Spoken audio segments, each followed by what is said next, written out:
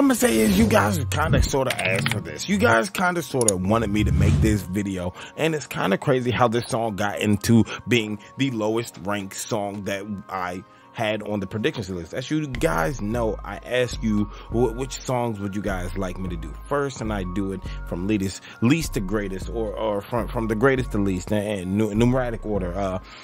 You guys have His to Keep as one of the lowest ratings, which is absolutely positively insane to me, borderline insanity, which actually makes a lot more sense because I did that poll for songs that I thought should be on the Party Never Ends. Now keep in mind, stay with me for a hot second. I did the poll for songs that indeed we think or we can consider to be on the Party Never Ends album. Now with that being said, I'm noticing, not even noticing, I'm learning more and more, obviously being part of the Juice WRLD community, loving all my Juice WRLD fans and things like that, things of those natures, that the song doesn't meet the criteria. So it makes a lot more sense. I'm understanding that more so now, because I was kind of in shock, obviously, when I first was making these videos and looking at the polls and everything. But I'm understanding more so now, it doesn't meet the criteria for what we want on the Party Never Ends album. We are looking for fun vibes,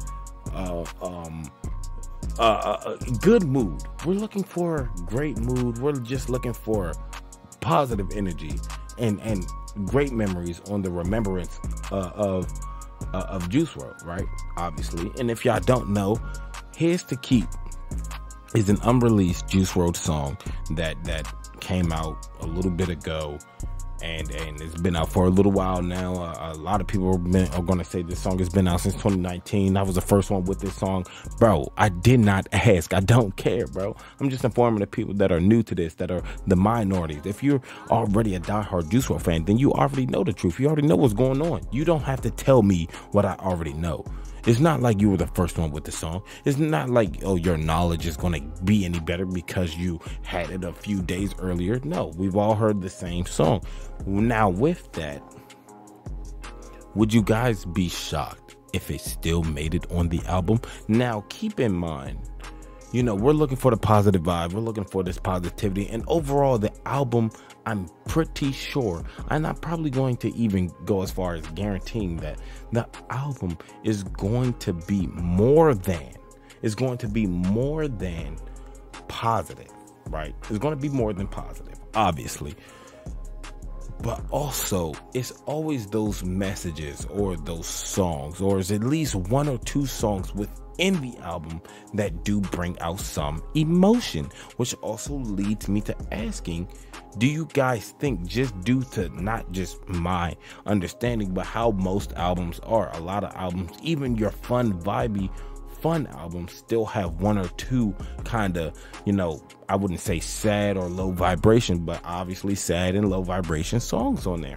So in terms of that, I'm thinking more of His to Keep does have the potential of being on the album, just not as more of a happy song for the summer, but more so as in we're still remembering the music that he did make that was also just considerable good music, that was considered to be great music. Even though this is sad, he's probably talking about demons and drugs and all that other stuff, and we don't want to necessarily think about that. It's still an overall good song. But definitely, I would love to know your guys' thoughts and opinions. Comment down potato if you made it this far. And obviously, I read every comment. I want to say, if you did make it this far, how much I appreciate everybody that does come through to my page and my channel and supports me, supports what I'm doing, or understands that I'm just a fan of the music and I just want to put more people onto the music instead of using this man's name to boost my career or build my own ego. I'm my own person.